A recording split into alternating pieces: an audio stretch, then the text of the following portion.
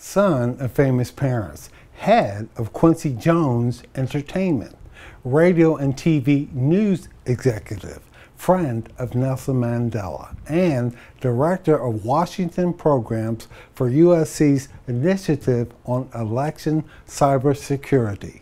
Now you might ask, how does one man handle all of that? Let's find out.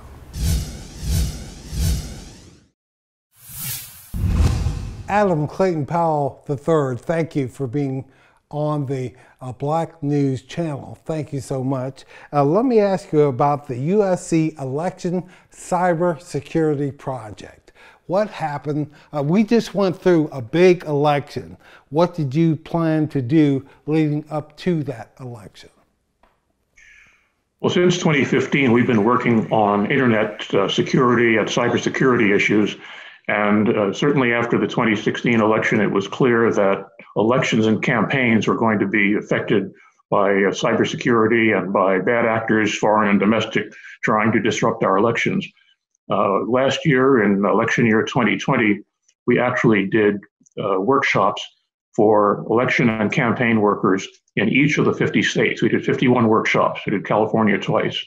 And it was a team that was put together with schools of communication, engineering, public policy, law, who am I leaving out, business. And we had, because of the pandemic, we had to switch to doing virtual video workshops by the middle of March. And that let us bring in hundreds of state elected and appointed officials as presenters and panelists. We had media partners across the country. We had university partners across the country. And we reached 4,000 people across 50 states to help people defend themselves against cyber attacks and against disinformation. Tell me about Mitt Romney. He was part of one of your workshops. Well, we would have presentations on cyber safety and cybersecurity for campaign and election officials. So what you need to do if you are a candidate, what you need to do if you're working in a campaign, what you need to do if you are a state or local election official, because everybody was vulnerable. And in fact, the head of the Democratic Senate Campaign Committee said, before you announce you are a candidate, you'd better have your security in place because you're going to be attacked from day one, from hour one, from minute one. And people are going to be trying to raid your emails, trying to disrupt your campaign. And what we saw over the course of 2020 was more than anything else, people were trying to actually reduce confidence in democracy itself, trying to get us to question how our elections work and how secure they were. Adam, let me ask you a question. How did you get involved with USC? I got involved with USC because back in 2001, shortly after 9/11, a couple of people who I'd known for years. One was the dean of the USC Annenberg School for Communication, who I'd known since we were kids in New York, and the other was the person who was about to become the dean of the School of Engineering. They approached me and said they would like to offer me the joint appointment in both communications and engineering. And I thought, well, that's pretty cool, communications and engineering. And they said it was the first time ever. And I said, oh, first time at USC? Well, you've got two good schools, one in communication, one engineering. And they said, no, we think it's the first time in the United States. And I couldn't resist because it gave me the opportunity to do research and teach at the intersection of content and technology. And little did I know that just a few years later, I would actually be directing a National Science Foundation Engineering Research Center at USC, which we had a great slogan. We were going to create for the user an experience indistinguishable from reality. I like that. I like that. Adam, let's go back to the days of yesteryear. You are the son of famous people, Congressman Adam Clayton Powell Jr., the first black congressman from New York, a big deal because my mom is from New York. He was a big deal in our house. And your mom, Hazel Scott, star of stage and screen and famous pianist. Let me ask you this. When did you first realize they were special? When did I know they were a little different? Well, I remember the night I was allowed to stay up late to watch the news. This would have been 1954, so I was 8 years old. And NBC in New York had a 11 o'clock anchor who was one of these old-fashioned stylized guys. And he would always begin his program by saying, "What kind of a day has it been? It's been a day that President Eisenhower told the communists he would not really," that kind of thing. And everybody used to make fun of him. But this night, they allowed me to stay up because I knew my father had been away and he was home again. And so at 11 o'clock, they began, "What kind of a day has it been? It's been a day that Adam Clayton Powell returned to Washington, D.C. to a hero's welcome." Whoa. Nice. It was the beginning of the newscast. And it was the day that he had returned from Indonesia from the Conference of Non-Aligned Nations, where Eisenhower and the State Department had tried to persuade him not to go. Instead, he got press credentials and reported. He filed reports for the black press, but he also surprised everybody in Indonesia at the conference by saying, "Yes, the United States has a race problem, but we're working on it. In Russia and China and other communist countries, they're not working on it, and they also have race problems." We've got to take a break to pay some bills. More with Adam Clayton Powell III when we come back on All Things Men.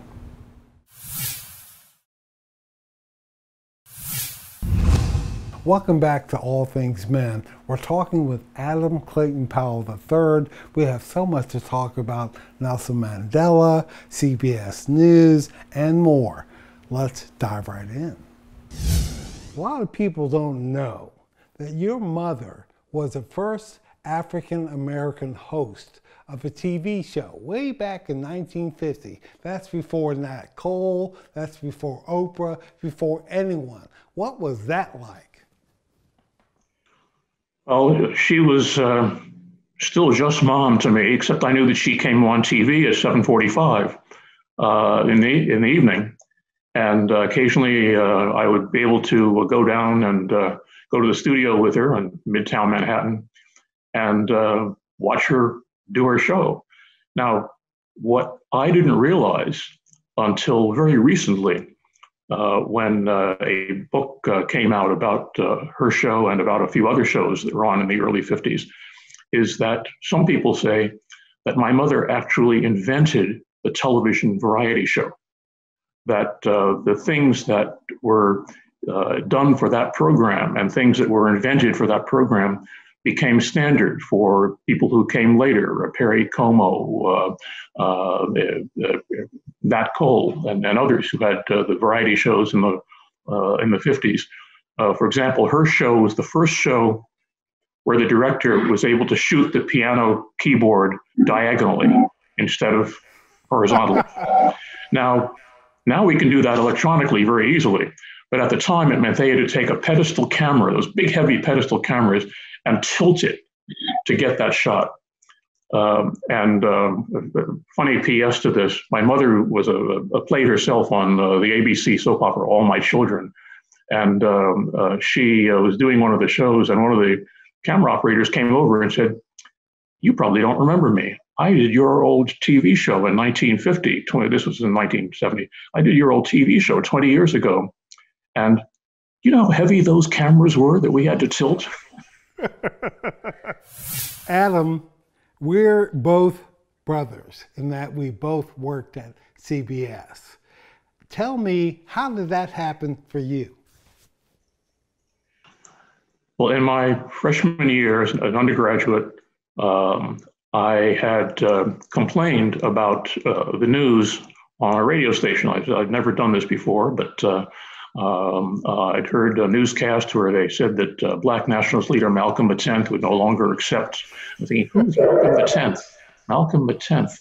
Malcolm X. And I realized, oh my goodness, he's talking about Malcolm X. He probably hit that script cold and didn't have time to catch himself. So I said, I'd never done this before, but I'm going to actually go down to the Boston phone book and look up the phone number of that radio station and complain.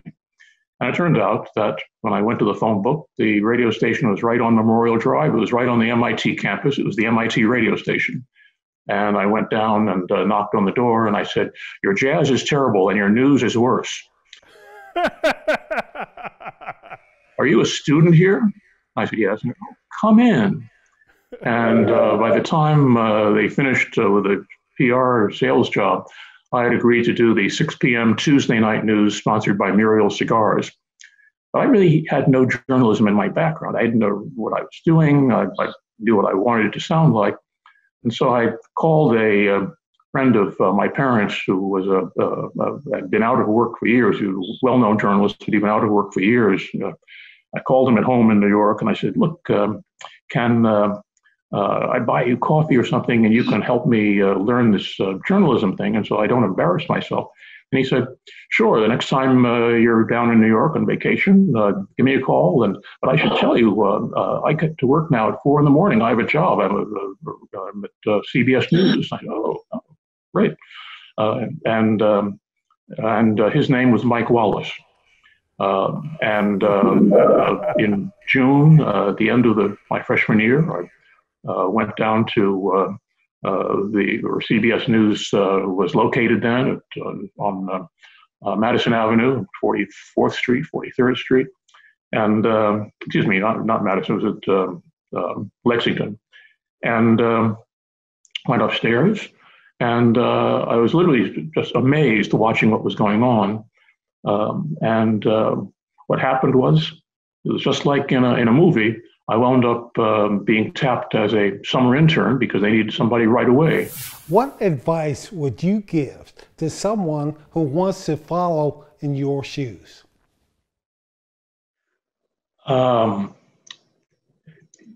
Be prepared to say yes when people ask you to do things that you're not certain that you know how to do.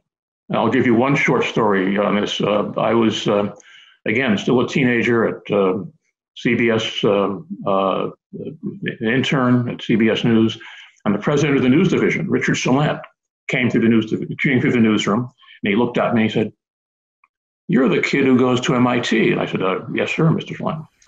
You know about the space program." I said, "Well, I'm not an aero and astro major, but I know something about it. I know some of the things that MIT does. Good enough. Catch the next plane to Florida. Cronkite needs another writer."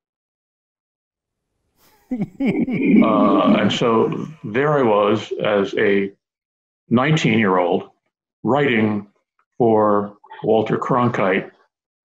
I worked with Cronkite from then on until the 1980 elections, when I was manager of special events and political coverage for CBS News. And then Walter stepped down.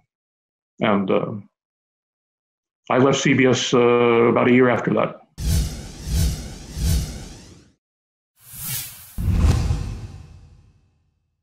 Do you have heroes of your own?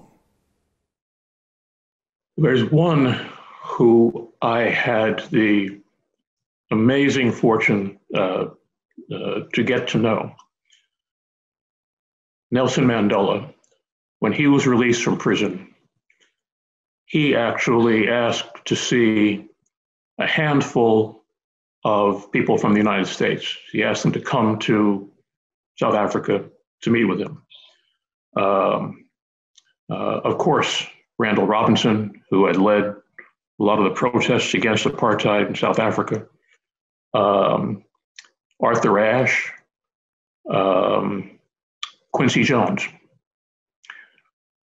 I was an executive producer with Quincy Jones at the time, and I remember I called Quincy at his house. It was a Tuesday night, I think, and I said, "I hear you were at the doctor's. You okay?" And he said, "Oh yeah, I was just getting my shots. Do you have yours?" And I said, "For what?" He said, "For South Africa." I said, "Oh, when are we going?" He said, "Friday." Oh, I actually was on the East Coast We met in London. He flew from LA to London. I flew from East Coast to London, and we got on a plane and flew down to Johannesburg. And before we cleared customs, someone came up to us and said, "Mr. Mandela will see you now." And Quincy said, "Oh, I've been in these clothes for 2 days. The British Airways has lost my bags. And oh, man, Mr. Mandela will see you now." Oh, okay, I heard that. And we were ushered into a car which drove to what was then the leading hotel in Johannesburg, the Carlton. We went up an escalator to the mezzanine level, and there was Nelson Mandela. He got up and he said, "Oh, Mr. Quincy Jones. Oh, Mr. Clayton Powell." He'd heard that I was coming. He said, I'm so glad to see you. I knew your father." "You knew my father?" Never came up in his autobiography. He said, "Oh, yes, we met in London many, many years ago." Nice. Amazing. Well, so that's when I met Mandela. What we decided, Quincy and I left a couple of days later. He did the Today Show, and then we went out to the airport and flew back to the States. And as we were taking off from the airport in Johannesburg, Quincy was on the window, I was on the aisle, and he turned and he said, "We've got to come back." And by the time we landed in London, it was, "You got to go back." And I wound up making 4 trips a year to South Africa because Quincy had this singular idea, which apparently no one else did.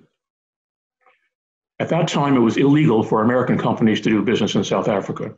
And what Quincy quickly realized was, he said, someday it's going to be legal for American companies to do business in South Africa. And when that happens, not a week later, not the next day, not that afternoon, the moment that happens, you, meaning me, he said, you are going to have contracts ready to sign with artists, performers, recording studios, television and radio. Everything is going to be ready to go. And so I made 4 trips a year to South Africa. And for some of the things I did, I had to have the written support of the ruling National Party, the apartheid government, and the African National Congress. And I was able to secure those letters of support, much to the surprise of a lot of people in Burbank. And in the course of that, I got to know people at the ANC and Mandela. And when in let me think, Clinton was president, had to be 1993. President Clinton invited Mandela to come to the White House to receive the Medal of Freedom. At that time, I was with a foundation, the Freedom Forum, based in Arlington, Virginia. And I thought, well, if Mandela is coming, I'll send him an invitation. He'll only say no, but I'll fax him an invitation. So I sent an invitation. He said yes. And so the morning that he was going to go to the White House, he agreed to come and do an event at our foundation, and it would be covered on C-SPAN and CNN and so forth, so on. I went over to his hotel to make certain that everything was okay, that he would leave on time. And somebody saw me in the lobby and said, "Oh, Mr. Clayton Powell, come up to the suite, come up to the suite." So I went up to the suite, and there's Nelson Mandela in pajamas watching ESPN Sports Center.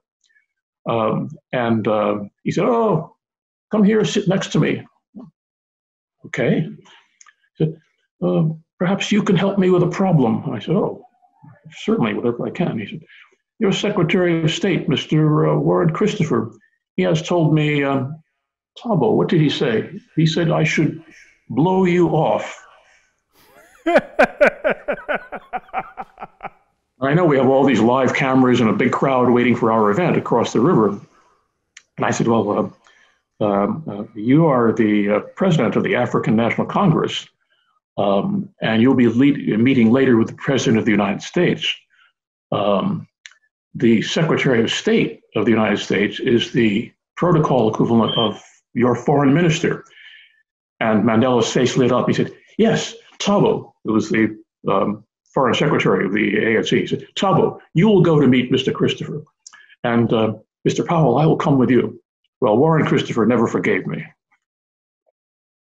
Adam Clayton Powell III, thank you for being on All Things Men, and thank you for being a guest on the Black News Channel.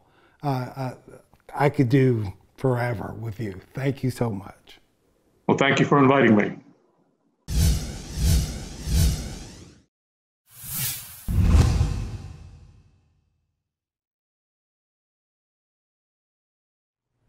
Maya Angelou was an American poet, author, professor, and civil rights activist. She marched alongside Martin Luther King and Malcolm X. Maya received many prestigious awards and more than 50 honorary degrees.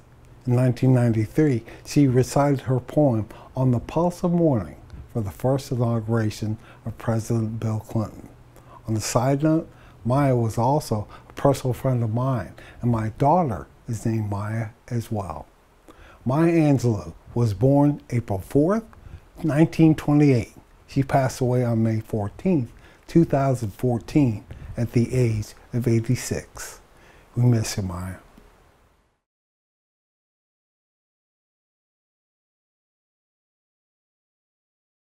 That's it for this edition of All Things Men. As always, I'm your host, Mark McEwen. Till next time.